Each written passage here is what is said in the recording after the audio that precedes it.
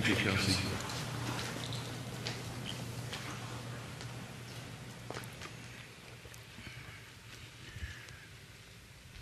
Last Monday at 4 o'clock in the morning, we took Stevie to the airport with his roommate Kyle, and they're in the Dominican Republic. We've heard from him a couple of times. I want to thank all of you who supported him to go there. It's going to be a great summer for him. He's on top of the world. We talked to him 3 times this week. He called last night about 7:30, and Michelle told him that he would let him preach this summer to kind of get familiar with the services and how they do them for a couple of weeks, and then maybe they would even rotate every other week. Well, last night, he'd been there 5 days. Michelle came to him. He'd had a death in his church, and he'd gone to be with the family, and he said, "Stevie, could you preach tomorrow at both services, at both churches?" And Stevie said, "Sure." And he said, "Oh, by the way, it's Mother's Day here in the Dominican, and could you do a Mother's Day sermon?"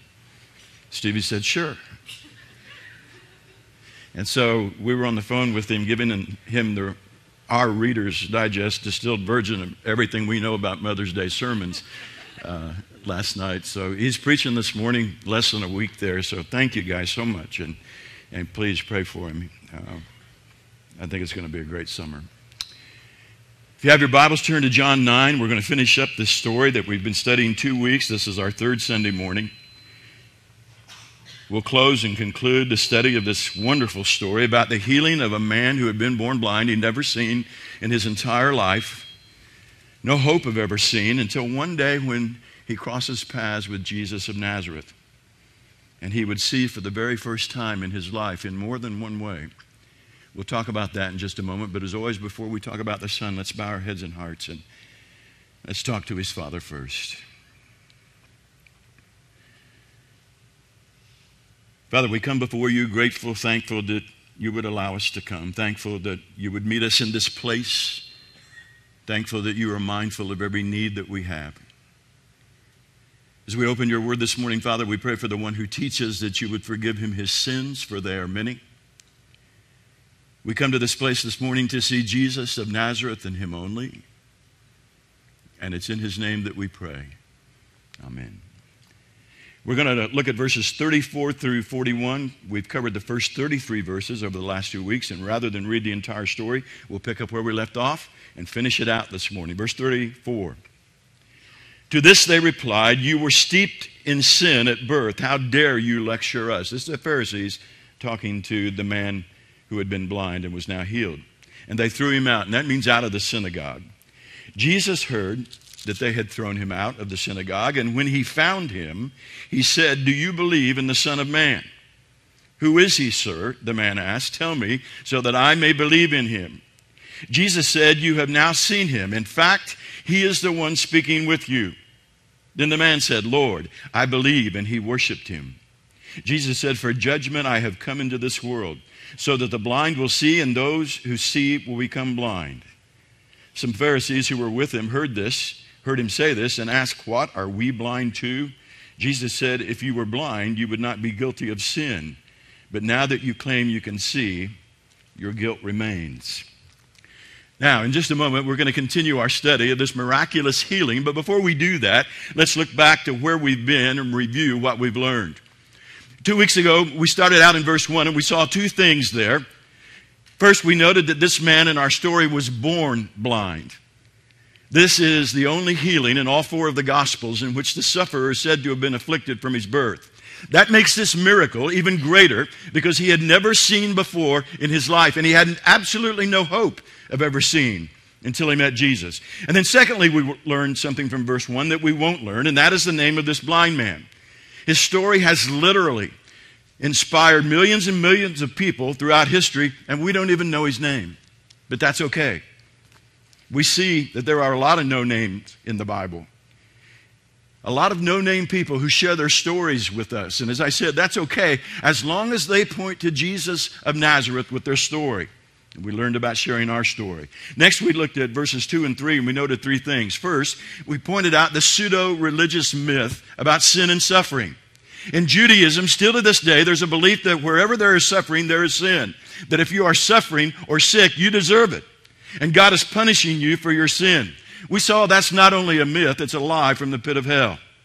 We saw bad things do happen to good people. Bad things happen to God's people. And suffering is a part of this life, and it's also a part of the Christian life. And God does not deal out sickness and suffering as a payback for human sin. And then secondly, we noted the reason this man was born blind. And it was so that the work of God might be displayed in his life. So that God might be glorified through Jesus healing this man's blindness. And then thirdly, we saw the result of his blindness. Only through his blindness did this man find God.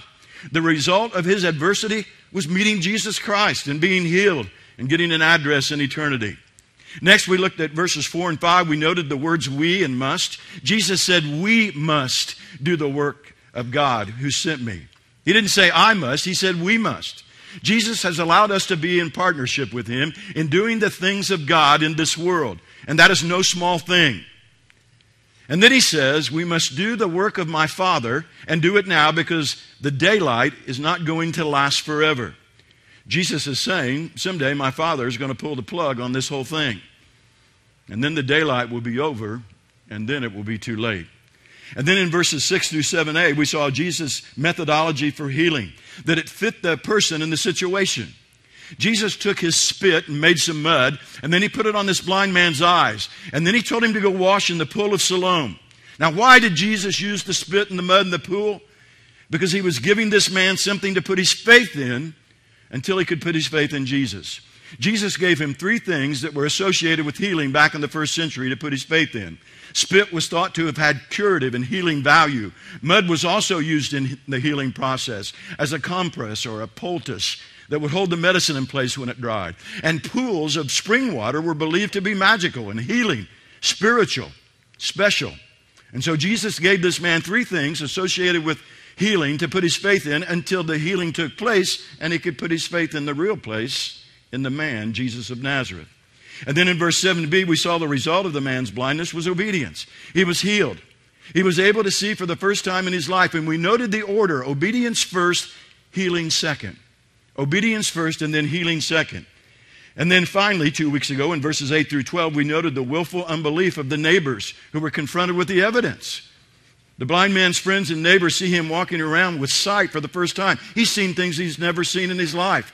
And they say, no, that's not him. It only looks like him. They would have given anything to disprove his healing miracle. Because that's the character of skeptical, unbelieving human nature. When God works in your life, we learn that we make the choice to give him the credit for his actions, to point to him. And then last Sunday morning, we looked at verses 13 through 17, where we noted the Pharisees' suitcase system of theology. You ever pack a suitcase, had more stuff to put in than the suitcase would hold? And so you cram and you push and you sit on the suitcase trying to get everything in, but sometimes it doesn't all fit and something has to be eliminated and rejected. Well, these religious leaders in our story have a suitcase system of theology.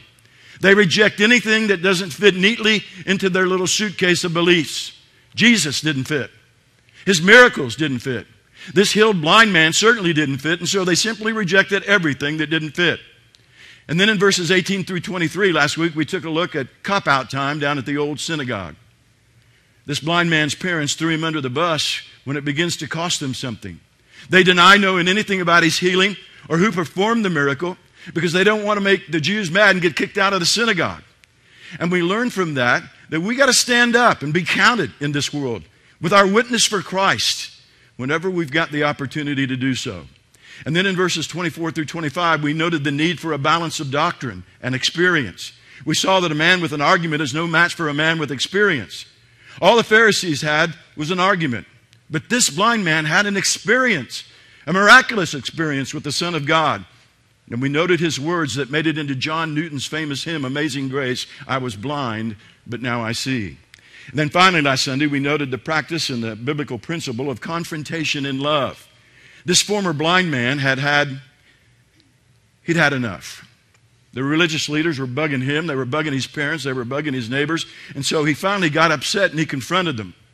We as Christians have been called to be peacemakers. But confrontation is sometimes, listen, sometimes necessary in the body of Christ. Confrontation alone produces anger and hurt feelings and division. But confrontation in love produces education and change and growth. All right, that catches us up from the past 2 Sundays.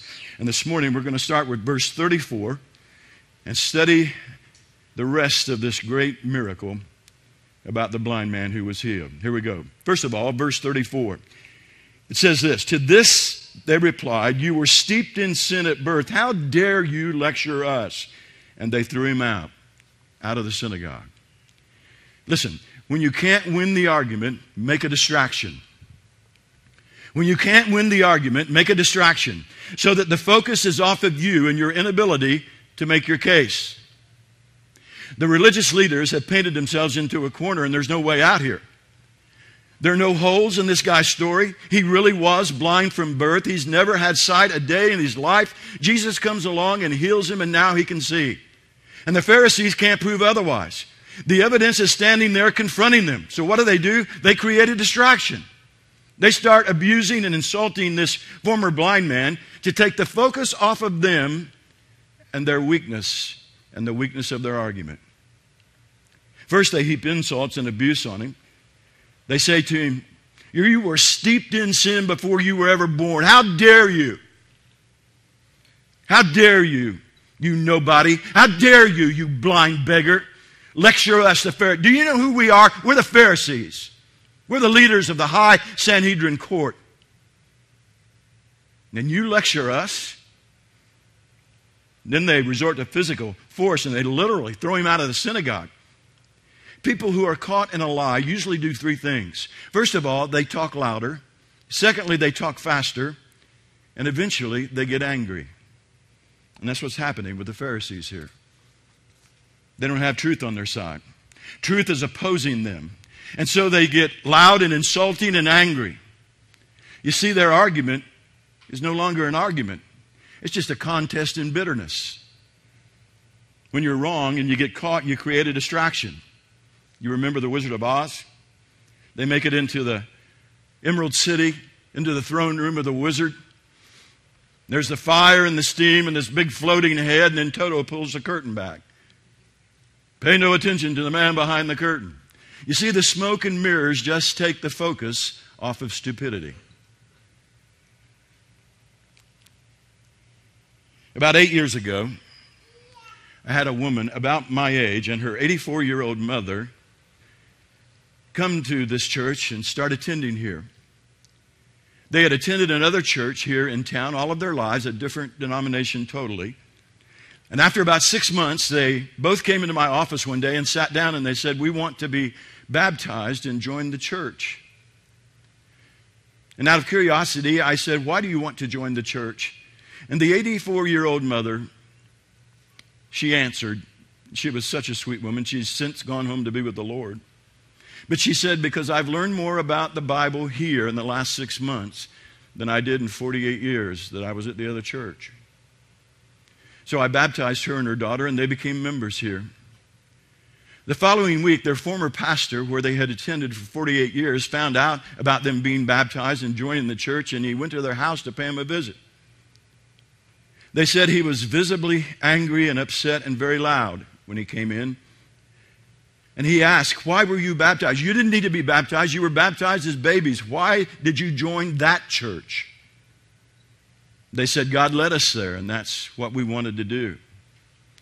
And he said, after having lost his argument, "Don't you know that pastor there is a wolf in sheep's clothing and a false teacher?" So when he finally leaves their house, very angry still, I got a call from the daughter telling me about the conversation. So I called this pastor up. I caught him in his office. And when he came to the phone, I said, "Hi, I'm Bill Lockman. I'm the pastor down at Seymour Christian Church. You know me. I'm the wolf in sheep's clothing. I'm the false teacher." He said, "No, I don't believe we've ever met." And I said, "If we've never met, why would you call me a false teacher and a wolf in sheep's clothing?" There was silence on the other end of the phone as he was painting around his feet in the corner. I said, "Have you ever been here to church and heard me teach?" He said, "No." I said, "Have you ever heard me speak anyplace else?" He said, "No." I said, have you ever heard a CD or a DVD of my teaching? He said, no. I said, then why would you call me a wolf in sheep's clothing and a false teacher? Now, knowing that he had completely painted himself into the corner, he did what the Pharisees did. He created a distraction. He said, well, you answer me a question. Why are you stealing sheep from another man's flock? I said, I don't steal sheep, but I do plant grass, and they decided to eat here. When you can't win the argument, you create a distraction to take the focus off of you and your weakness. Kids do it all the time. See, I told you I was right and you were wrong. You're always wrong. Oh, yeah? Well, you're fat and ugly and stupid. Distraction. Jesus says, be careful. Be careful when you're criticizing someone else, because those who are most critical and judgmental of a speck in someone else's eye are usually guilty of having a plank in their own eye. Christians, we got to be very careful as we present truth to the world. If we get cornered, we don't fight back. We listen and we respond in love. All right, let's move on. Verse 35a, it says this. Jesus heard that they had thrown him out of the synagogue, and when Jesus found him, Jesus went looking. I love that because that's what Jesus does. He finds the lost and the oppressed and the brokenhearted, and he goes to them. Psalm 27, 9b through 10. Do not reject me or forsake me, O God, my Savior. Though my father and mother forsake me, the Lord will never forsake me. You see, the Jews cast this man out of the temple, but the Lord of the temple went out and found him. The Jews cast this man out of the temple, but the Lord of the temple went out and found him. If any man's Christian witness separates him from his fellow man, it brings him nearer to Jesus Christ. Jesus is always true to the man who is true to him. St. Francis of Assisi found Jesus Christ, and he devoted himself to serving God at a very young age. And when he did, his father, who was a very, very wealthy man, disowned him. He was ridiculed and criticized by his own father, made fun of and called a fool by his family and his friends. And when he was disowned by his father and family, St. Francis said this, and I want you to listen. He said, until this time in my life I have been faithful to serving my father, but now I desire to serve God. That is why I return to my father his money, which has given him so much trouble, and my clothing and all that I've ever received from him. And from this day on, I shall always say, my Father who art in heaven. In 1226, at the age of 44, St. Francis died. And very few men in the history of Christendom have ever made the impact that he made. And you know why? Because when he was kicked out, there was another man out there to receive him named Jesus. When he gave, there was someone bigger than him giving back. Some of you are having trouble right now taking a stand for Christ because of social pressure, business pressure, or family pressure. Let me tell you something I've discovered. When Jesus has been more real in my life than at any other time, it's always been when I was rejected by men. If you think it's your goodness that appeals to God, it's not. It's how much you're willing to give up for him. Jesus hung out with the tax collectors and the sinners because they knew their need for him. You know, we're not like a lot of churches here.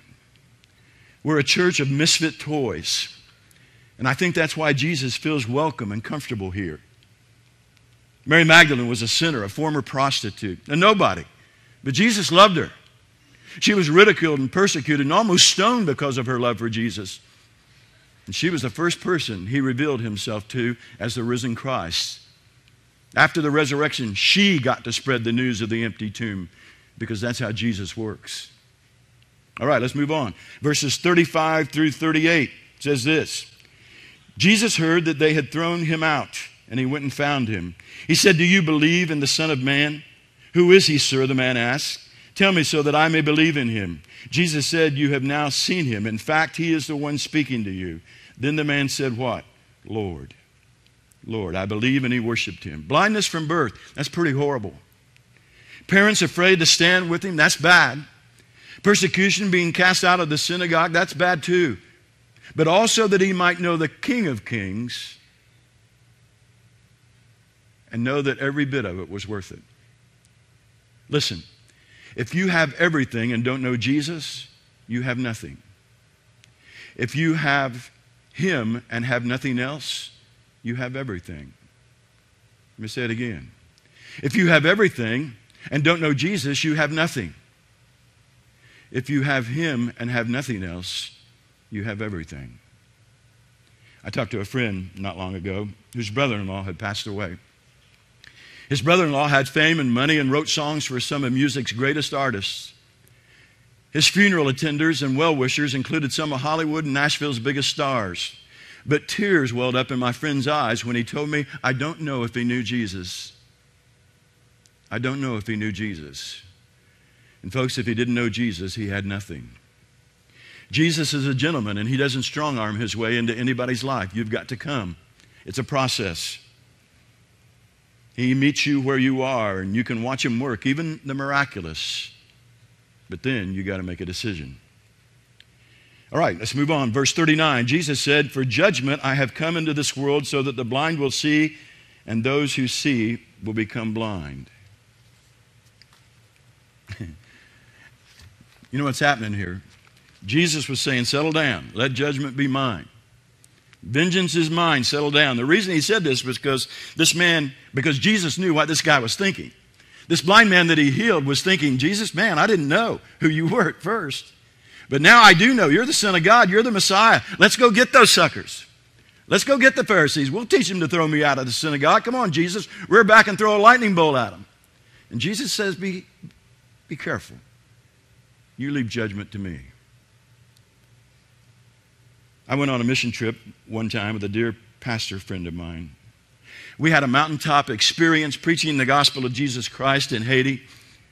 We said our goodbyes and we parted ways in the Miami airport. He flew to his hometown. I flew back to Tampa. He called me the very next day. He said, Bill, you'll never guess what happened. And I said, what happened? He said, last night when I got to the airport, I was looking for my wife. She was supposed to pick me up, but she wasn't there. And then I saw one of my elders standing there, and he told me that he told my wife he would pick me up at the airport and bring me home.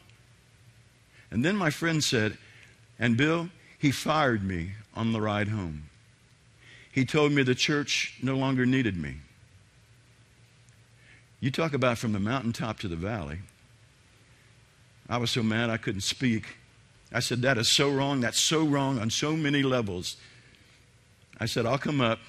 We'll confront him. My friend said, no. I said, why not?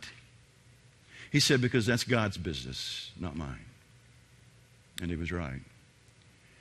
Romans 12:19, do not take revenge, my friends, but leave room for God's wrath. For it is written, it is mine to avenge. I will repay, says the Lord.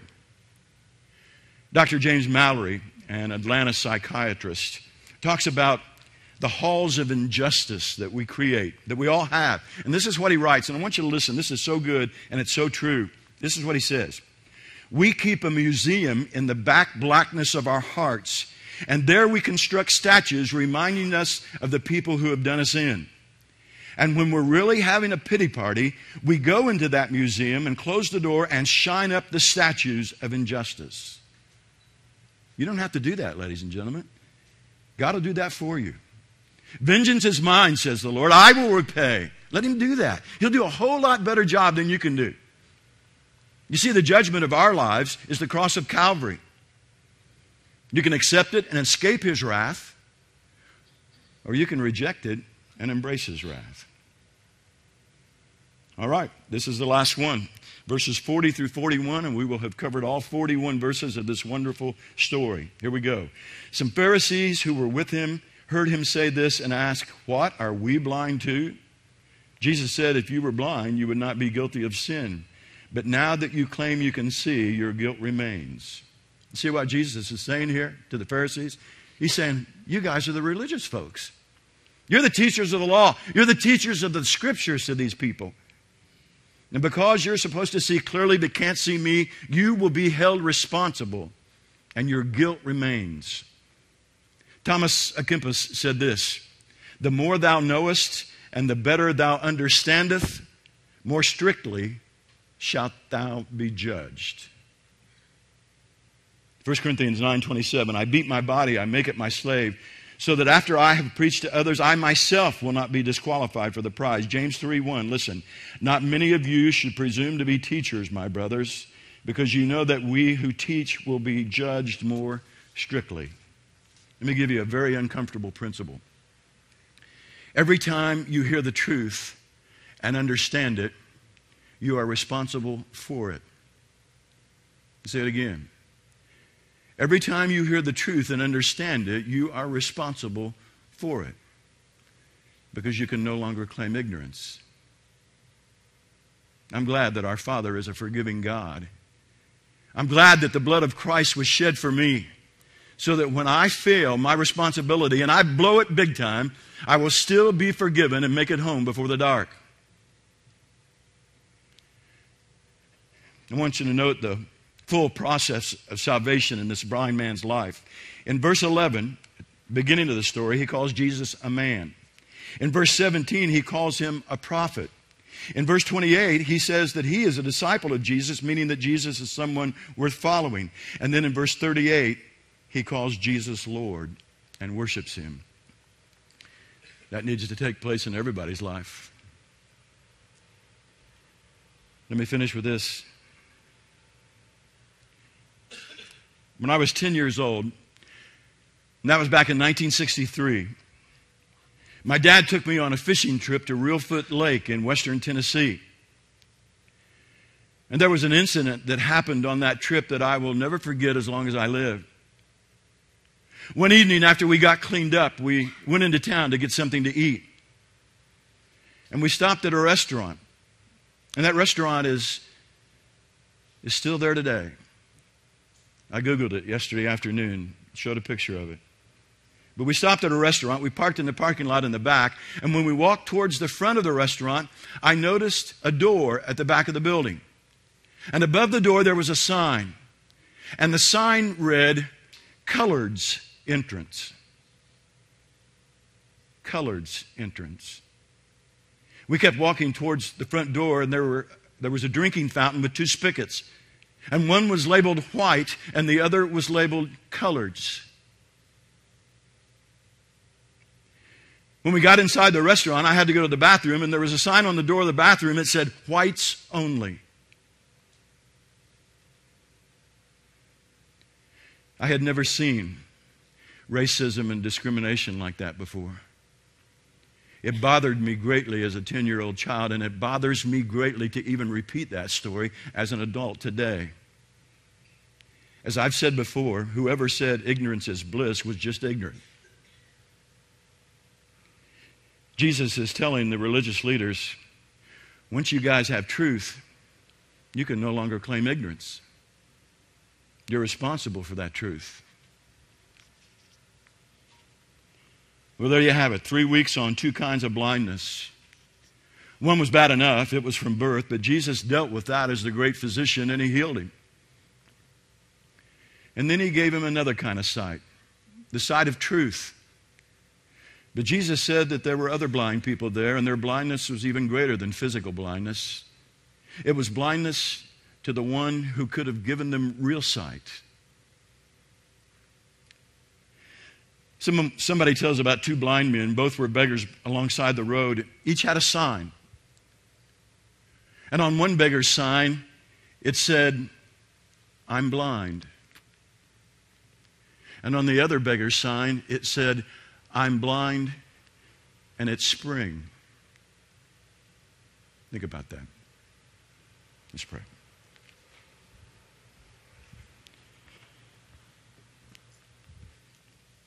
Father, I thank you for giving us sight in the middle of the darkness. I thank you for not giving up on us ever. And not only is it just a one-time decision to come to you, but it's just a basket of grace that we fall into every day that we walk with you. You never turn your back. You're always there to love us and to catch us and encourage us and send us on our way. We look back at you, and behind you we see that cross on Calvary and Jesus there. And knowing that it's not just a myth, that it's real, that a price was literally paid, an awesome, horrible price. And no matter what we do, we can go free. No matter how bad we mess it up, you're always going to love us. No matter how blind we are, you're always going to open our eyes. We thank you, Father, for being there in the midst of our darkness, and we thank you for giving us the everlasting light. In his name, Christ Jesus, we pray.